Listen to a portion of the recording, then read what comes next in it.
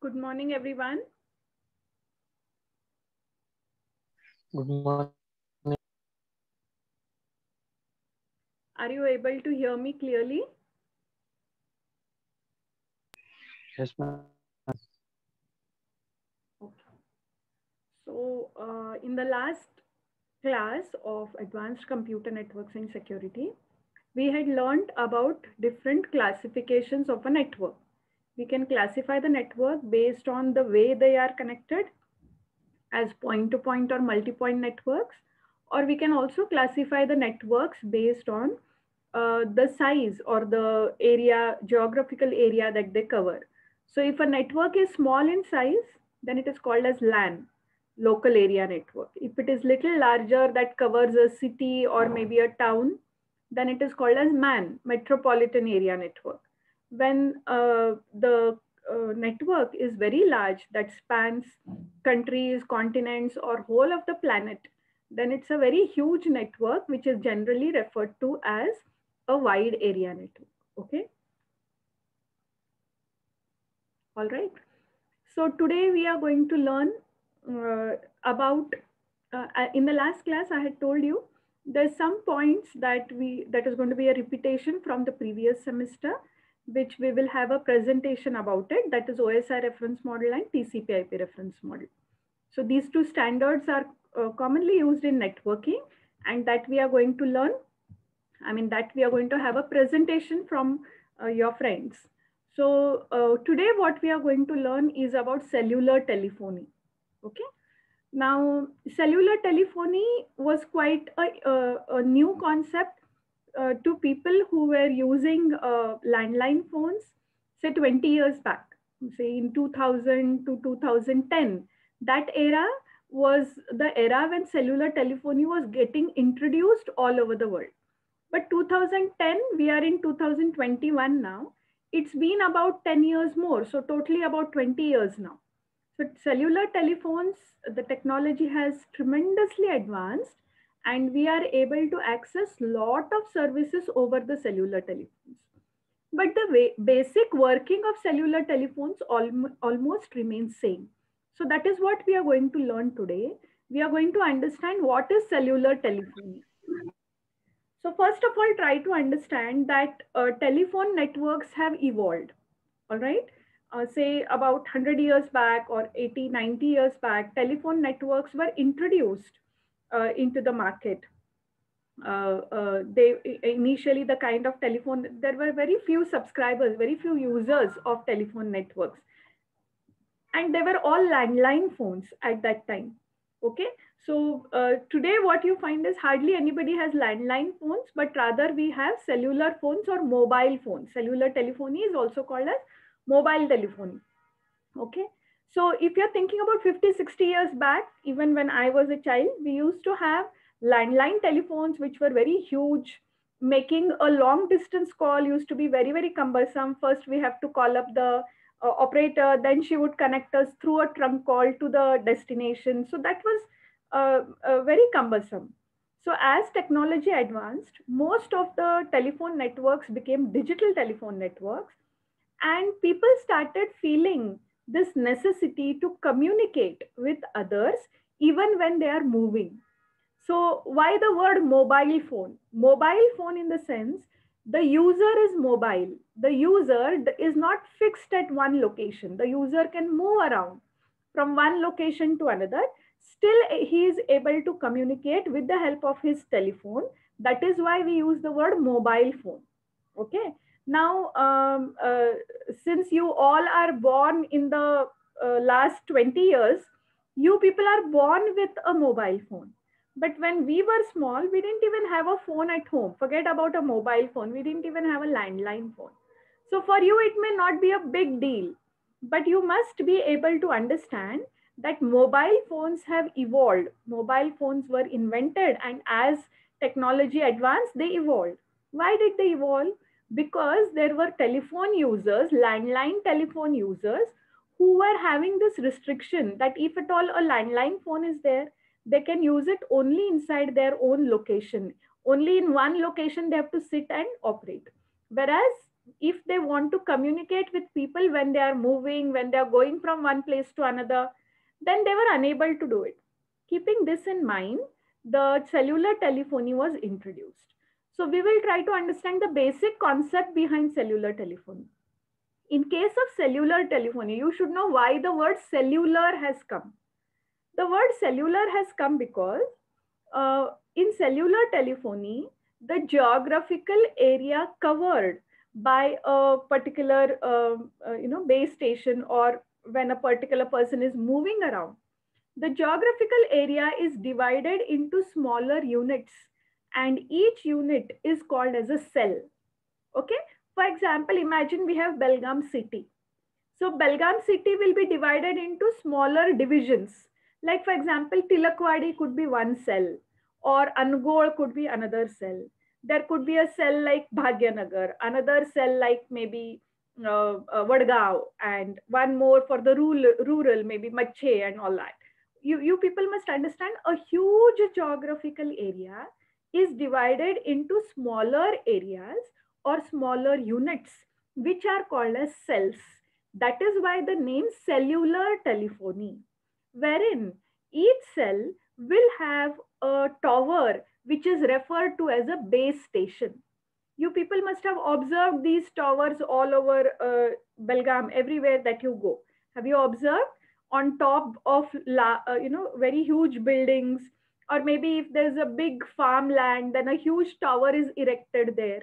That is called as a base station, BS. What is shown in the diagram, if you can see on the screen, the area that is covered is called as a cell, and at the middle of each cell there will be a tower, a mobile tower, which is referred to as BS. BS stands for base station. Then this base station is capable of transmitting and receiving the data. Okay, so it is able to transmit and receive the data from small terminals, which are referred to as mobile station. MS stands for mobile station. Mobile station is nothing but mobile phones that you possess, I possess, so many of our friends also possess. So each one of us will have mobile station. One base station can cater to thousands of mobile station in one cell. So one base station is capable of transmitting and receiving the data from thousands and thousands of mobile stations which are present in one cell. All right. So you are going to have a base station. You are also going to have a mobile station, many mobile stations inside a cell. In the diagram, only one is shown, but as many users are there, that many mobile stations you will have. Each base station is connected to a mobile switching center. A mobile switching center, which is shown in the diagram as MSC, is a centralized unit which consists of a database and also necessary software, which the database contains all the subscribers or users of cellular telephony in that area. So what is the use of this mobile switching center? It will act as an intermediary, or it will act as a switch, which is able to connect mobile phones to other mobile phones to landline phones, or landline phones to mobile phones. Landline phones, which is shown in the diagram as a stationary phone. Stationary means which doesn't move. So you must understand, mobile phone means your cell phone, and stationary phone means your landline phone. So if we have a landline phone, the like BSNL we have, or even Airtel we have, such landline phones are able to communicate with the help of PSTN. PSTN stands for Public Switch Telephone Network. So BSNL is an example of Public Switch Telephone Network. Or in fact, Airtel also gives us landline connection. Jio also gives us landline connection. They all are examples of Public Switch Telephone Network. So understand, with the help of a mobile switching center. Now in the diagram, one line is missing between mobile switching center and the PSTN. The diagram is not very clear there, but that you can just try to remember that the mobile switching center is capable of allowing two mobile phones to talk to each other, that is communicate with each other. That is, two people who own two mobile phones, they can communicate with each other. The mobile switching center can also connect to a PSTN, that is public switch telephone networks, and allow you to connect to a landline phone. So you people, you must have observed when you dial your friend's number, if he has got a mobile phone, you can connect. If you want to connect to your home where there's a landline phone, through your mobile phone, you can connect. What does that mean? The base station and the mobile switching center, together they coordinate in order to transmit and receive signals, voice signals, over which communication can happen. Okay. So first of all, we have to understand how transmission and receiving of calls is going to happen. Let us think that we'll take one example and we'll think that we are trying to set up a call between a mobile phone, that is a cell phone, and a landline phone, that is a stationary phone. So I am trying to connect between a MS and a stationary phone. MS means mobile phone, mobile station. Okay, so whenever we want to connect between a mobile station and the stationary phone, first you dial the number on your mobile phone. The moment you dial a number, you people have learned in the previous semester that radio waves are commonly used in mobile communication, that is in cellular telephony. So using radio waves, the mobile phone sends the signal to gets connected and sends the signal to the nearest base station. So your call is first relayed to the tower, that is to the base station. Now what the base station will do? It will accept those signals and transmit those signals to the mobile switching center. Now this mobile switching center has got a database. It will search the database and try to check whether the outgoing call, the number that you have dialed, is a valid number. Say for example, it is for a particular landline phone, then it will start getting connected to the nearest public switch telephone network, because landline phone you can connect only through a PSTN. So from base station, the call goes to MSC.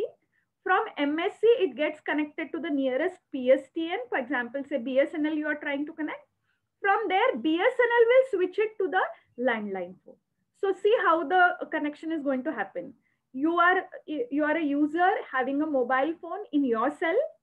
You dial the number or the signals are relayed to the nearest base station. The base station will take the signals, transmit them to the mobile switching center.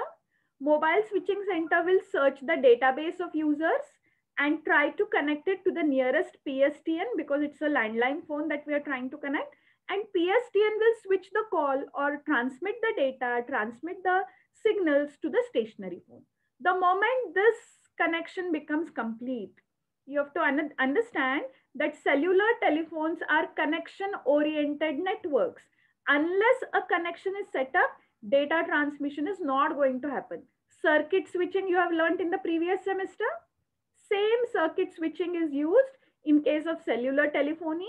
A complete connection, dedicated connection is set up from your mobile station to the base station, to the MSC, then to the PSTN, and lastly to the stationary phone. Once this connection is complete, the other end starts ringing.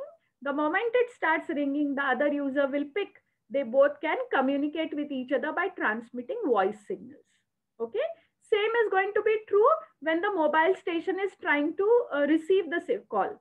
For example, suppose from a landline, we are trying to call to a mobile number. How will the transmission happen? From the landline phone, you will dial the mobile number. It will be relayed to the nearest public switch network, which will look into its own database and transmit the call to the mobile switching center. Mobile switching center in turn will relay it to the base station, and from the base station we are able to connect to the mobile station, that is to the mobile phone. So this is how, even if a user is moving around, he is not located in one place, with the help of base station. Now base station is generally placed in the middle of the cell. So the signals are relayed in all the directions. And the moment the signal is received by the authenticated destination, it is recognized and that particular phone will start ringing. So you must understand, the closer you are to the base station, you get better network. Now this I don't have to tell you, you people know this. Sometimes, you people have come across this situation. Suppose you go away from the city to some outskirts you go, okay? So the moment you go away from the city, you are going away from the base station, that is away from the tower. When you go away from the tower, the network will be less. And when the network is less, you can see it on your mobile phone. Okay. Suppose you go very far away and there is no network around, you are unable to connect. So base station, the placement of the base station is very, very important. Now here what is shown in the diagram is single base station. But if at all you have gone away from your cell to some other cell, for example, suppose you have gone from Belgaum to Bombay or maybe to Pune. Now what will happen? You have gone away from your cell and maybe the service provider, for example, Airtel, you have subscribed in Karnataka, in Belgaum. The moment you go away from your cell and you go, you pass the border and you go to some other state, maybe the service provider is different. For example, Vodafone is there or Idea is there in Maharashtra. So the moment you cross the border, you are going to, your services may be disrupted for some time, yet they will be revived once again the moment you enter some other state or some other cell. And in such a case, the service that is made available to you is through a third party. Your Airtel network may not be there, but through Vodafone, you are still able to, or through Idea, you are still able to access the network. Such a service is called as a roaming service. You have heard this word called as roaming? Everybody has heard? What is a roaming service? When you go away from your cell, when you leave your cell and go away from your city or maybe from your service provider to some other, then it is called as a roaming service. So you will still be able to access network, but maybe since you're going away from your cell, you require some other service provider services. That would be called as a roaming service. So nowadays, even roaming has become very common. Earlier, when we were small, or maybe when we were young, we had to, if we go away from our cell and we go to another state, roaming would be very costly for us. When we go to some other state, roaming service would start, and then incoming will also be charged, outgoing call will also be double, like that. So whenever we used to cross the border and go to some other state, we used to switch off our phone because the call, the charges for each call would be very, very high.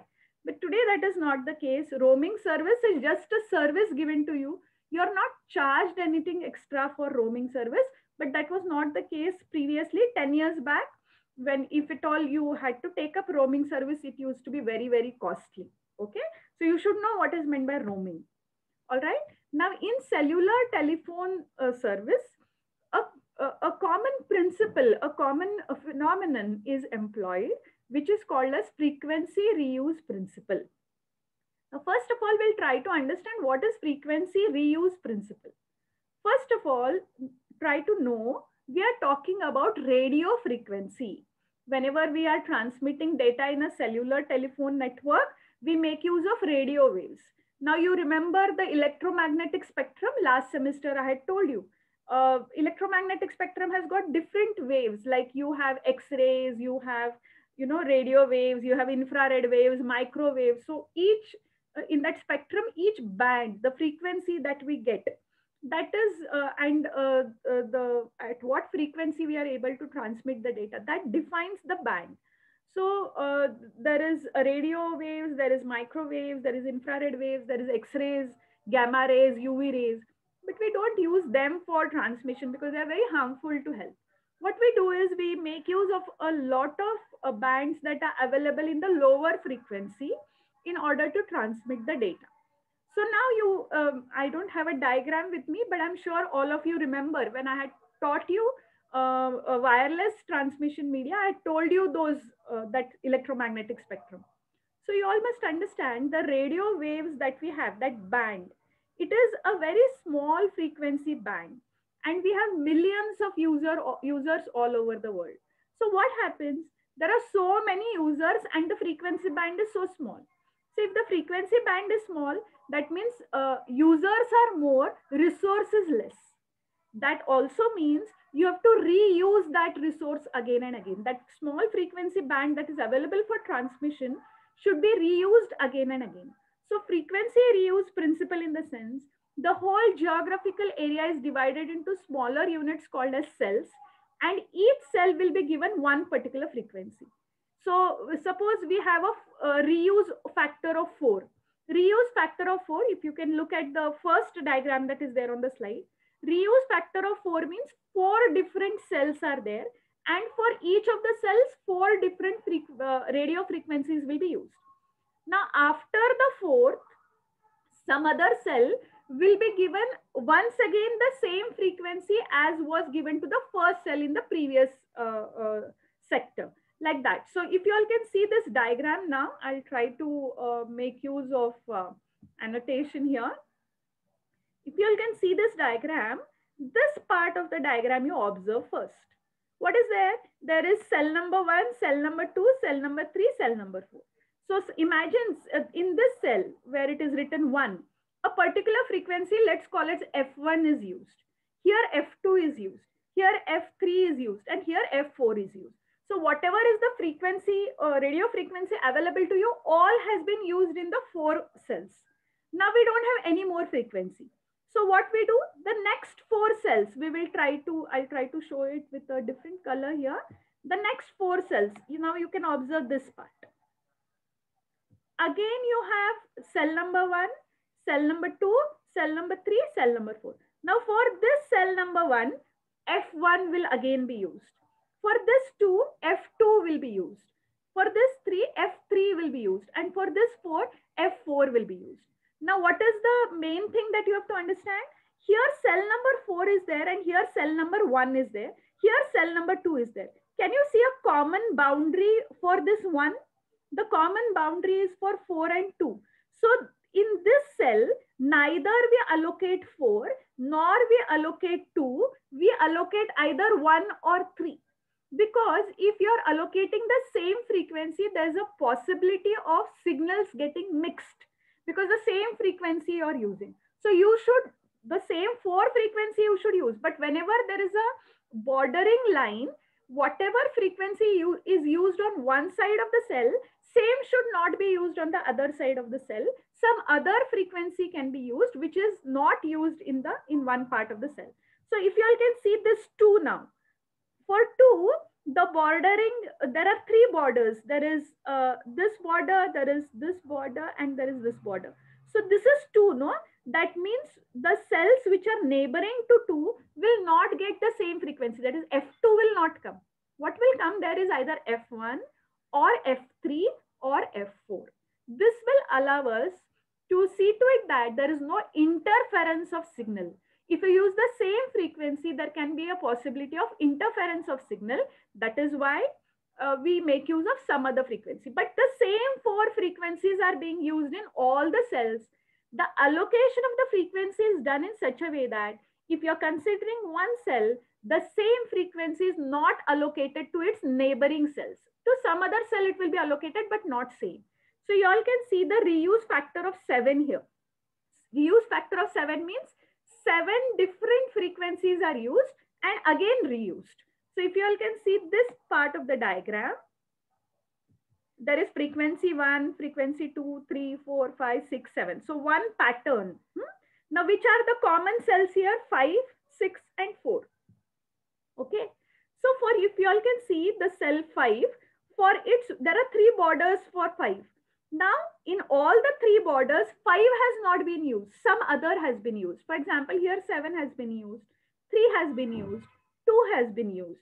If you're considering this cell, that is 4, its neighboring cell doesn't have 4, but it has got 2 and 7. So this is generally implemented in order to not only make use of the radio frequency resource in a very effective manner. We have very small resource and millions of users. So how to allocate the frequency bands among so many people? The best way to allocate the frequency bands among so many people is to reuse that frequency.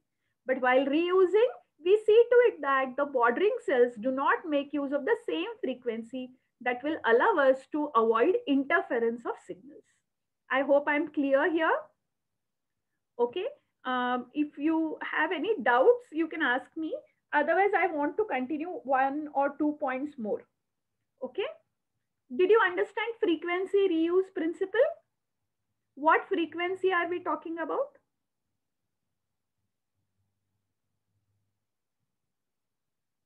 Is anybody listening, or all have Radio. only kept the class on and you are somewhere else? Nobody's listening? Ma'am, we are listening. Okay. What frequency are we talking about?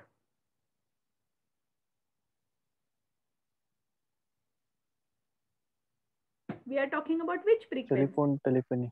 Yeah, radio frequency. In cellular telephony, radio waves are used. Radio frequency we are talking. So which resource is small or which resource is limited? Radio waves are limited. That bandwidth is very limited. That only millions of users have to use. So how do we allocate that radio wave frequency? By reusing the radio waves in different cells. Okay. But whenever we are reusing in different cells, we see to it that any cell which has been allocated a particular frequency, in the bordering cells, same frequency is not used. Some other frequency is used. So you should be able to check here this part of the diagram, again this part of the diagram. If you all can see, the same 7 frequencies have been used, but the pattern has been put in such a way that no 2 bordering cells get the same frequency. Okay, everybody's understanding this?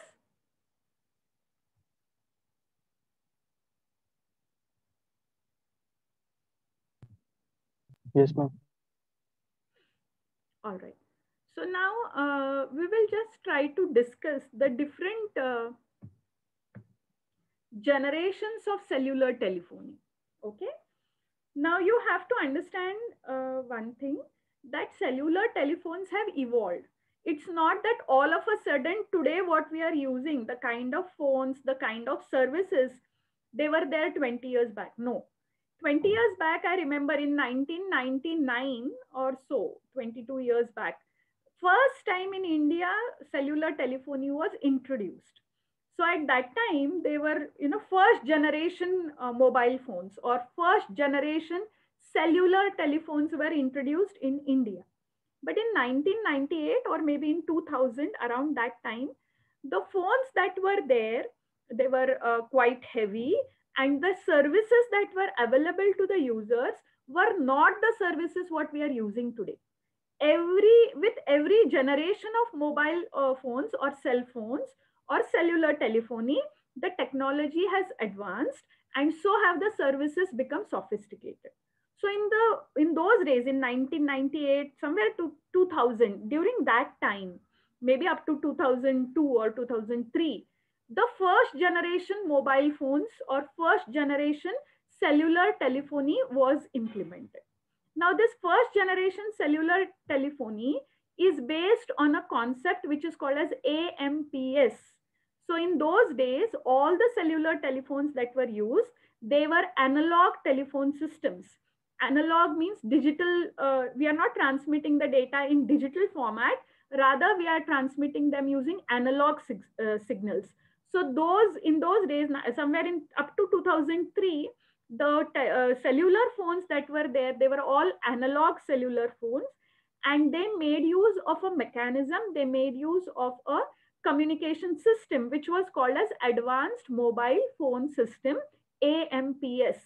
And AMPS was based on FDMA, Frequency Division Multiple Access. This we have learned in the previous semester also. FDMA, TDMA, CDMA, all these three we have learned in the previous semester. So I'll not tell you in detail.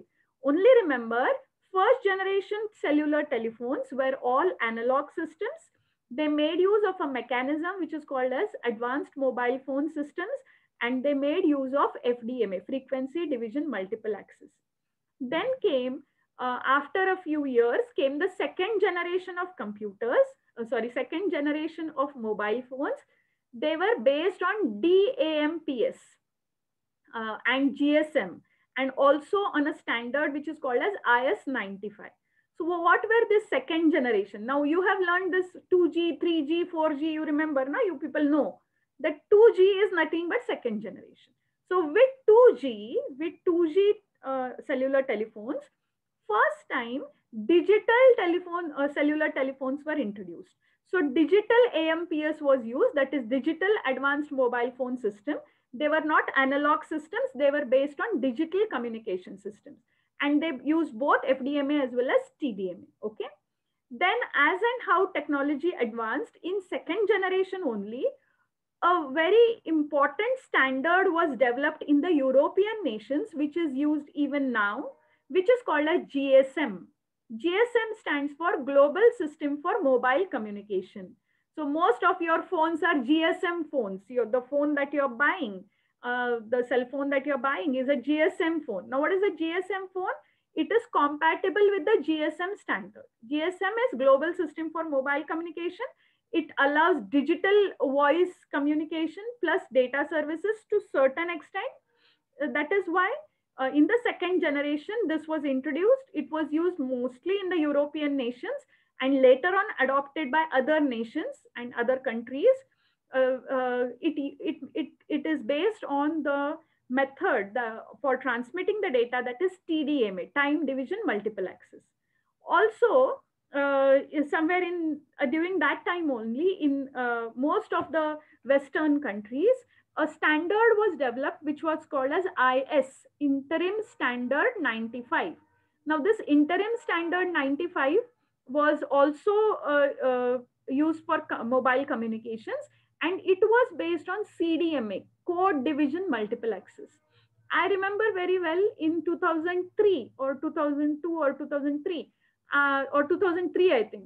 I had got a phone, a Reliance phone, my first mobile phone, which was a CDMA phone. So it was a small phone wherein we could, talk to each other and we could send only SMS, nothing else. But then SMS was also quite costly, 1 rupee, 1 SMS at that time, maybe 1 rupee or 2 rupees, something like that. So these services were quite costly that time because the technology and the infrastructure required to support these kind of systems were not widely available. Then came the third generation of mobile phones, which was based on IMT 2000, that is Internet Mobile Communication Standard. And this was the first time that mobile phones were not only able, with mobile phones, users were not only able to communicate orally, that is voice communication, but for the first time, data services that we have, all of your phones, you start your data the moment you get up, no? So what is that data? You are able to access your services via internet. So data services for the first time were available through third generation mobile phones, and these third generation mobile phones were based on TDMA and CDMA. Now, third generation is also very old, but in your book, they have given only up to third generation. We have the fourth generation in some of the nations, even 5G services, that is fifth generation services have also come. So 5G mobile phones are there, 5G subscribers are there. They are even more sophisticated services made available to the end user. So at least up to 3G, you should know. First generation was analog and it was based on advanced mobile phone system. Second generation saw a lot of activity in terms of digital voice communication. One of the important standards that was developed was GSM, Global System for Mobile Communication. And in the third generation, IMT, that is Internet Mobile Communication Standard, became very much popular, and it allows for both digital data as well as voice communication. Okay, so I would like to stop here. I want you all to enter your attendance first and then ask me if you people have any doubts.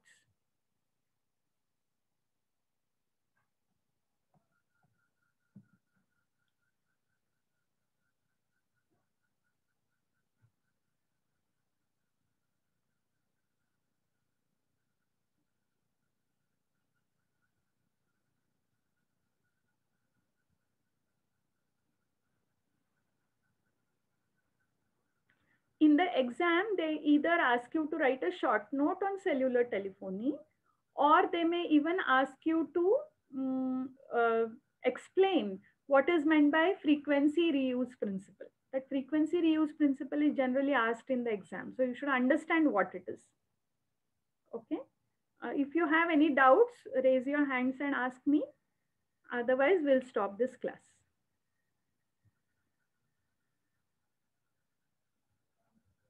Should we stop?